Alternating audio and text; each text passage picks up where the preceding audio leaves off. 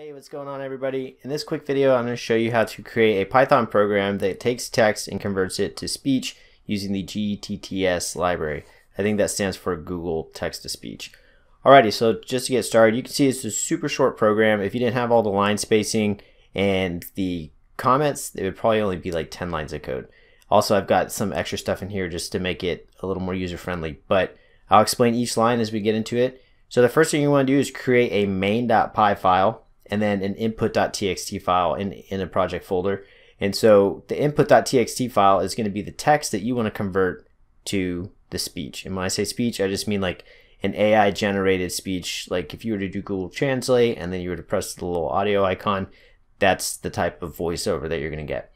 So here I have some text for a script from a small video I made for a different channel that I'm messing around with some Pokemon stuff.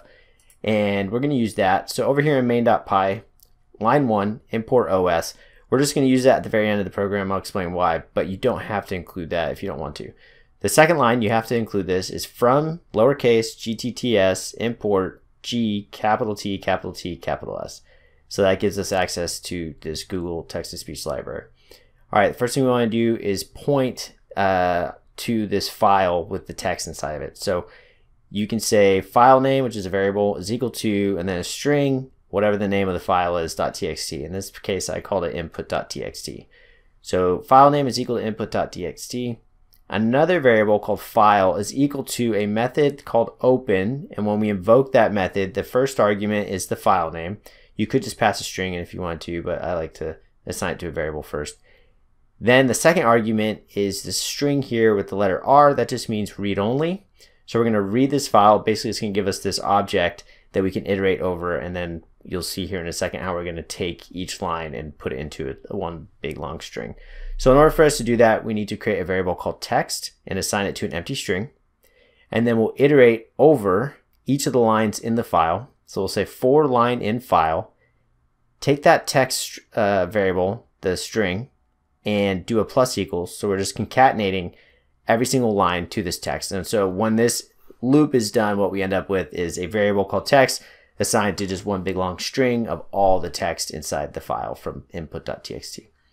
All right, so we're done with the file. We can do a file.close, invoke that. The file's been closed. Next thing we want to do is convert the text from that text variable to speech. So this is where this GTTS library comes into play. So we'll say TTS, text to speech, is equal to, and then we take that G, capital T, capital T, capital S variable that we imported earlier at the top.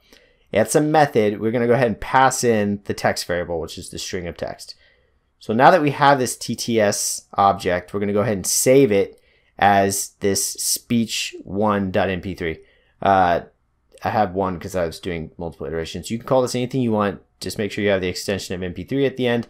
If you don't have any type of relative path or anything like that, it's just going to put the file inside the project folder where you currently are. So wherever main.py lives is where the mp3 file is going to be outputted to. So tts.save, name it as use a string to name whatever you want the file to be.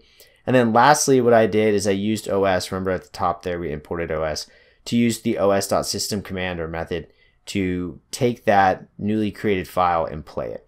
And so if you save this file and you run it, so from the project directory, you simply run python main.py. Before you do this, if you don't have GTTS installed, you're going to have to do pip install GTTS. All right, so with GTTS installed, we run python main.py. It'll take a second depending on how long the file is. And then when it's done running, the last thing it'll do is you'll actually open up the file in whatever your default audio program is. Ash Ketchum, the iconic main character of the Pokemon anime series, has a secret. Watch this video to the end to learn this little known fact about Ash. Okay, so you can see how we took the text from input.txt and we converted it into an AI generated like voiceover type thing, converted it to speech essentially. So you can pay for services that allow you to do this sort of thing. They will offer you a lot more voice options, but if you just want something quick and easy and free to mess around with, then this library is really cool. There's also additional options for the GTTS method. You can add a second argument or a third argument to change the language, so you can get like a different accent from a different part of the world.